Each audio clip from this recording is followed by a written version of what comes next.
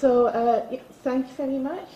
So I'm an economist. I specialise in family economics, and one of my papers, my PhD thesis, I was looking at the impact, I was trying to elicit the causal impact of education on marital age gaps between spouses, and actually the paper transformed into looking at the trade-off between age gaps and matching on education. So the standard disclaimer. So as an economist, I would say to you that your choice of spouse is an economic decision. And it's probably the most important economic decision that you will make in your lifetime. Your choice of spouse may affect whether you actually participate in the labour market. It may affect the level of wages that you're willing to go and work for. Your choice of spouse may affect your health. There's a lot of literature that looks at that. I would argue that most people would agree that your choice of spouse is going to affect your happiness. It may affect whether you have children in the first place, how many children you have, and also the outcomes of your children. And looking at all of these things, we can also think that who you marry, and when we take society, who people in society choose to marry, this is going to go and feed into an important determinant of intergenerational mobility as well as income inequality. So for these reasons, marriage is of interest to economists such as myself. But we also know that, like most people who are making a marriage decision, probably don't have economics at the forefront of their minds. However, what we do see is that a couple of very noticeable features emerge in the majority of marriages. Firstly, that husbands tend to be slightly older than their wives. Like spouses tend to be of similar age, but husbands are generally slightly older than their wives. And also that we have positive assortative matching on education between spouses. By that I mean that highly qualified husbands tend to have wives who are also highly qualified, and vice versa. Those individuals at the lower tail of the education distribution tend to marry each other. So this is a phenomenon that is actually, this age gap phenomenon is very pervasive. So for all 218 countries that I could go and get data from the world, from the UN, in every single country there is an average positive age gap that men are slightly older than their wives. And there's also a large literature in the economics marriage literature that talks about assortative matching on education. And there's been some work using US Census data that shows over the past 5 decades there's been an increasing degree of homogamy, i.e. that there's equal levels of qualifications between spouses. So this leads to a polarization of we have more high qualified spouses married to each other and more low qualified spouses married to each other, and this is how, as an economist, I would argue that this leads into inequalities between households. So there's a number of explanations that have been forwarded for this positive age gap. One of the leading ones is about gender-specific roles. So this is very much of a traditional argument, or that men are breadwinners and go out and work in the labour market, and it takes time for their attractiveness to be revealed because they have to go and prove that they're very good at earning. Whereas women are attractive for other things that are more readily observed. So this is very much of like a 1950s idea of, like, you know, men look for one thing from a spouse and women look for something different from a spouse. Right? And the idea is that because it takes men longer to go and prove themselves in the labour market, that they marry at a later age. Another reason that has been forwarded is a biological reason, insofar as people marry because they want to have children. one of the main reasons for marriages is children, and women face a biological fecundity constraint that men do not have. So women may tend to want to go and enter into a marriage earlier than men because they know that they're facing a ticking time clock in order to have children. And there's also been some discussion around the role of fluctuations in cohort sizes in producing the age gap. What we do is we're going to look at a situation where it's not possible for everybody to maintain this typical matching pattern, i.e. that matching a spouse who is slightly older than them, who also has the same amount of education as they do. What we specifically do is we exploit an educational reform that induced an exogenous increase in education, and this reform has been often used in the literature to elicit causal effects of education. Now, this reform was implemented at the cohort level, so everybody who was born after a specific age was affected by the reform, and this implies that younger cohorts relative to older cohorts are more educated.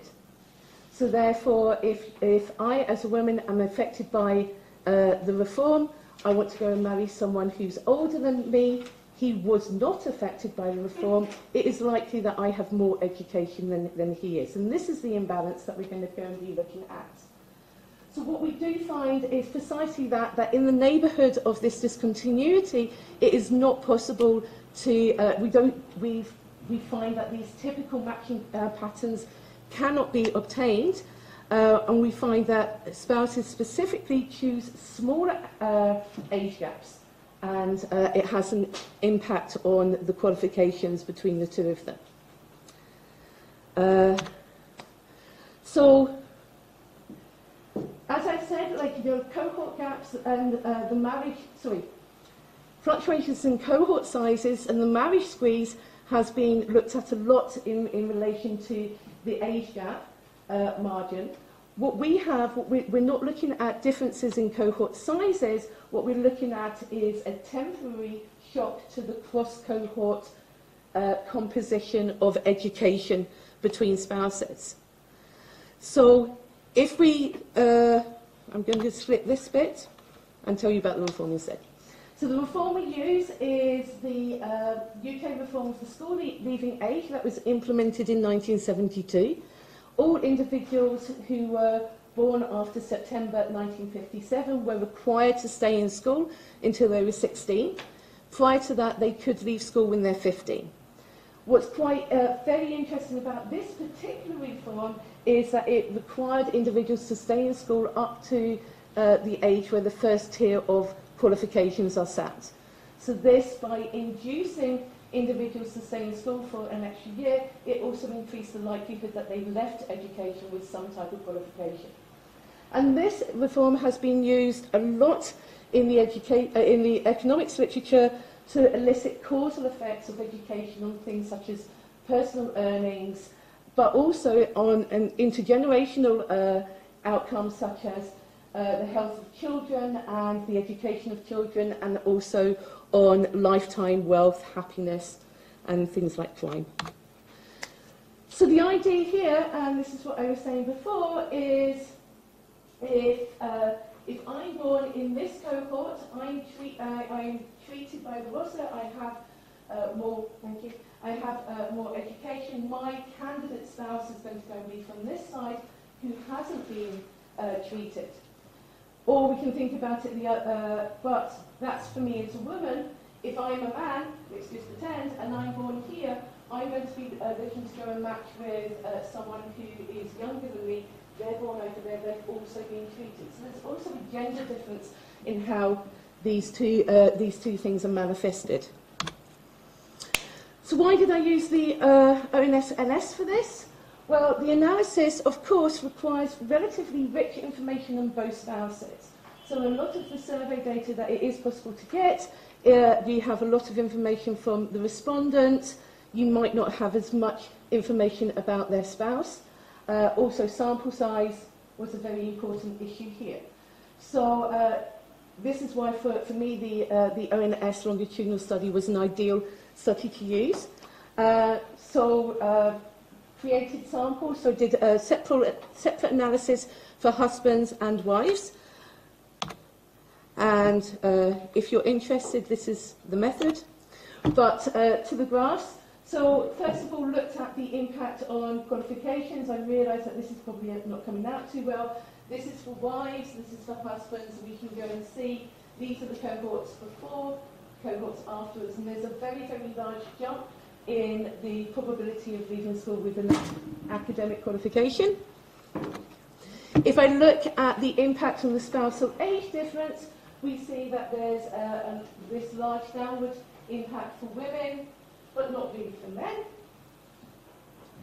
And remember, for men who are affected, who are affected by the WASLA, they're going to go and be looking for younger women who have also been affected by the WASLAs, which is why we don't see this big impact for men on age differences, but we do for women. So we see that women are really switching into, around this threshold, they're switching into marrying younger partners, i.e. partners from the same cohort as themselves who are also would have been affected by this educational reform. If you look at the impact of the qualifications difference, we can really see what's happening here. So the qualifications difference of the difference between a husband having a qualification and a wife, we can go and see that these differential effects by gender really, really appear, that for men, the adjustment actually happens before the threshold, whereas for women, the adjustment happens after. So this is the analytical result, but it basically says exactly what I just wanted to show you in the graphs. So what we found is that the reform induced a substantial decrease in the marital age gap for women, specifically that they were switching partners and marrying younger individuals who would have also been affected by the increase in education. We do find the corresponding but reversed effect in men.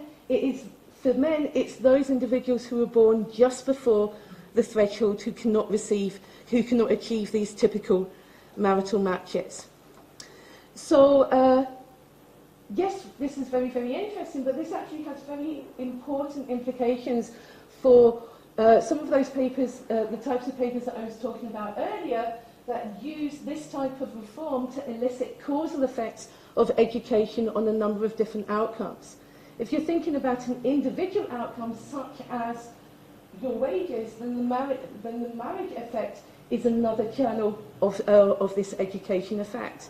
But when we're thinking about household level outcomes, such as the impact of parental education on children, right, if the educational reform changes who you marry in the first place, then any effect that you see on the children is attributed to both the fact of parental education and also that a different spouse may have been chosen.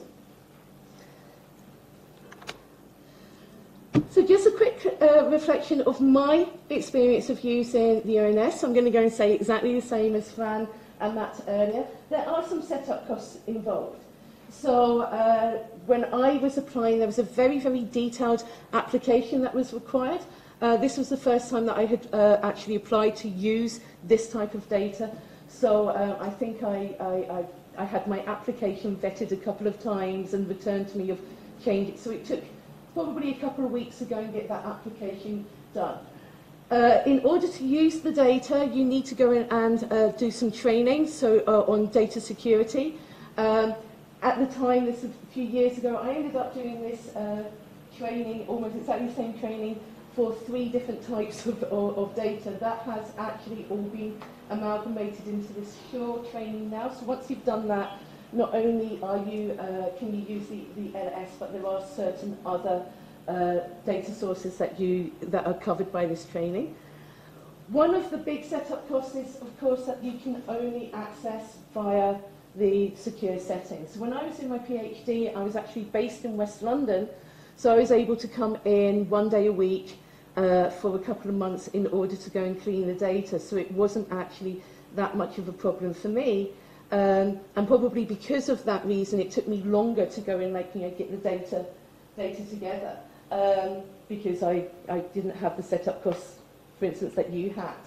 And the clearance procedures, it takes a little while to go and get used to these, but in order to go and take anything out, you have to first have it vetted, and there are some procedures that the first time you do it wrong, and they won't allow you to have everything, and then you slowly learn how to do this. However, there are many advantages. So there is a help desk, and it's a very, very helpful help desk. So there, that will talk you through all of the stages, and at least with me, we're incredibly patient.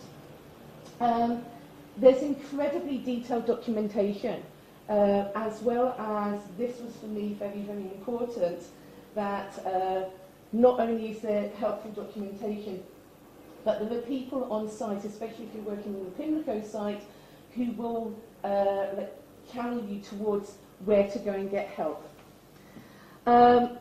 And once you have, and I think this is, again, it's the same thing that we were saying earlier, once you've got your head around how the longitudinal study works, there is a possibility of remote coding. So in my analysis, I actually set up what I called a mirror data set. So I used a different data source, so I used the end user license version of the labour force survey, where I created a sample with exactly the same variables so that I could write my do file to make sure that they worked in the mirror, and then I would send the do file in to go and be run. And that was very, very useful. But, of course, there's this huge, vast potential for doing future work.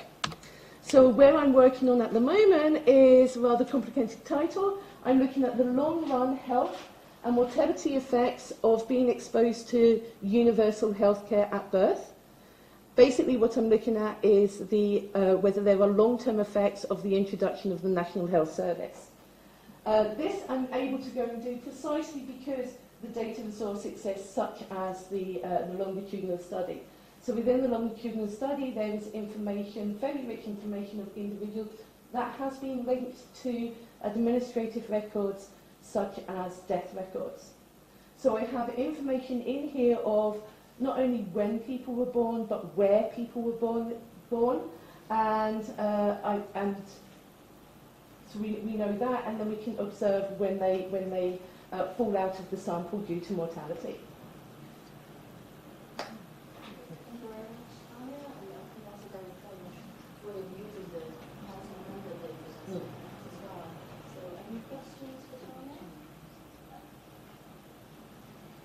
Go ahead. You talked about administrative records, you mentioned mortality data. Yes. The first presentation mentioned that too. Are there any other administrative records that you linked in as longitudinal data? So this is my first foray of using the administrative data that's linked here. I mean, there are other data records that are linked. I know fertility records are linked. I think cancer registrations. Yeah, so that's one thing that we're thinking about doing as well, especially with this NHS thing, is looking at, like, you know, cancer registrations as well. That might be interesting for us. I'm going to hold my hands up and say that's what I know from the linkage, but Ray might be able to say more. So we have events. Oh, of course, yeah. Which include some health outcomes. So yes, cancer incidence, mortality. You can also find cancer mortality in there, and also there is birth records to birth mothers. So there you have birth rate, infant mortality, what else is there? Place of birth records? Yeah, place of birth, yeah. Would those be all of those? Yes, if you consider those as I would. Any more questions? Yes, please. Have a look at the regression. Oh, sorry, what, the regression equation? Yes.